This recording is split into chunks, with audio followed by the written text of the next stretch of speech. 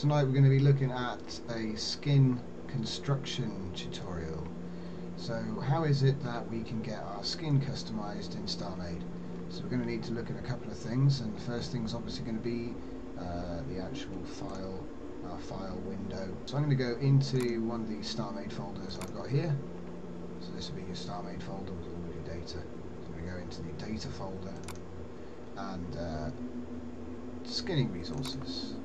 I'm just going to copy all of these, because those will be my guides for what goes where and where is what. They're also quite useful, but anyway. So we go back and go back to the folder that I've got here called Tamino-sama. In here we have a folder called template, which I've copied from my own skin, and these are the 4 skins that I made earlier.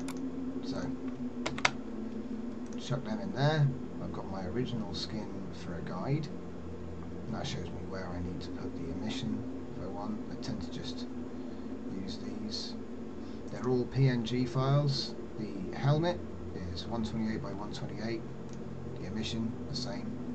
The actual player texture is 256 by 256, and so is the emission.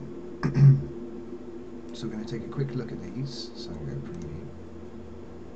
And so on this particular one, you can see that we've got the left boot, right boot, the back of the boot, the front of the boot, and the sole, and then the same for the left boot.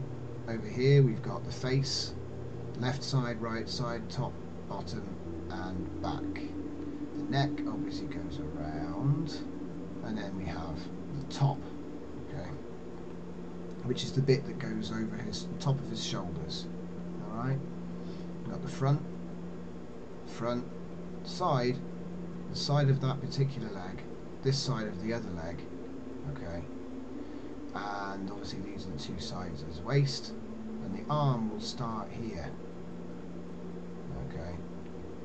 Obviously we've got the rights, the left, so this is the inside and these are the outsides, okay, so it's folding around, and then we put the insides there and there, and it puts them nice together. For the arms, they're nice and easy, so they go down like that.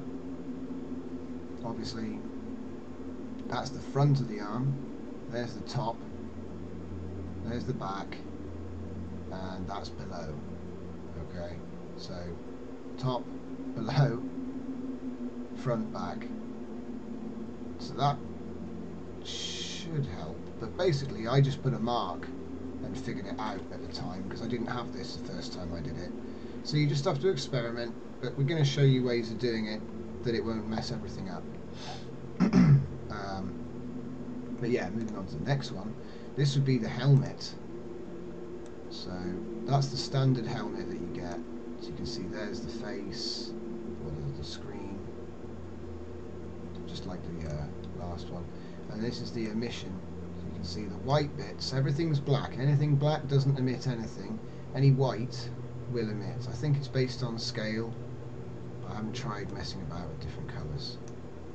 I think it just enhances the colour underneath it, to be honest.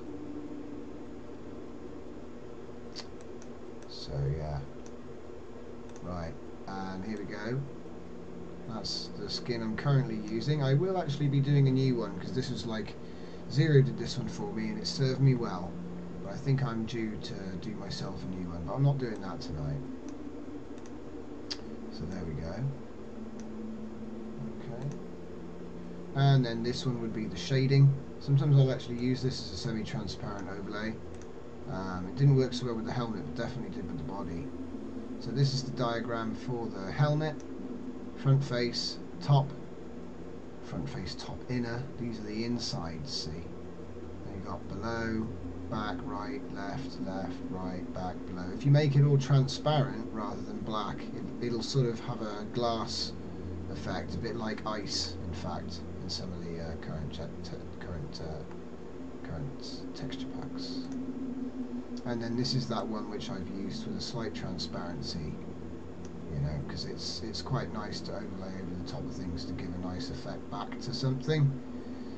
But yeah, so this is the one which I'm going to leave up. And like I say, going back to the actual files, So what I've got here, that's what I want. That's what I want to see right now. So if I just go and take a quick look at some finished ones, maybe you see what we're dealing with. So going into the banana men, as you can see, look at this. Whoops! If that's not cheap, you know. Let's see if we can't get a preview. It's interesting. For some reason, it wants to open a different one. Okay. So I'll add another window by the looks of it. Sorry about this, guys. Give me a sec.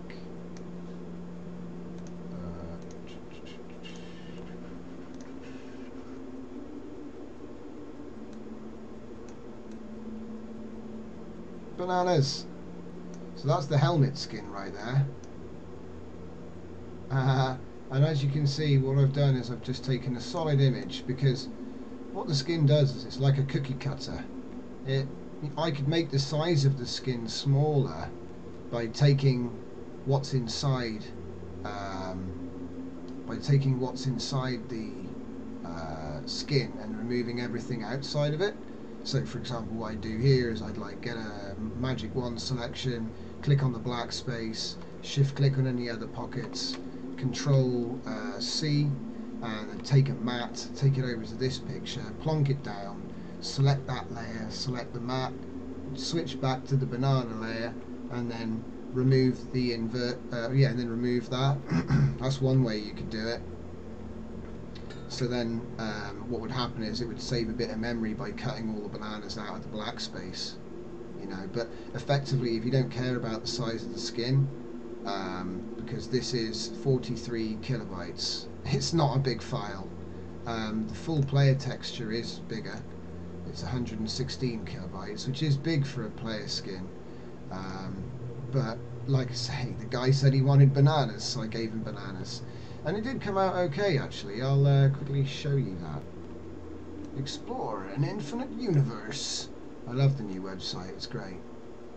So we'll just turn that off and on, I think, when we need it. Yeah. Let's just get rid of Photoshop for a second. So yeah, on the new forum, we can just head into forums and then community content. And like I say, just scrolling down, we've got all this new stuff.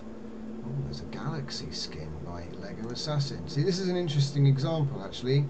He's done a similar thing. He's got a picture of the galaxy. Come on. Come on, content. My stuff.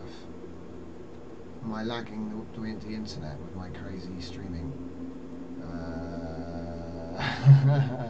Looks like I can't load that, but I could probably load some of my stuff. Let me see.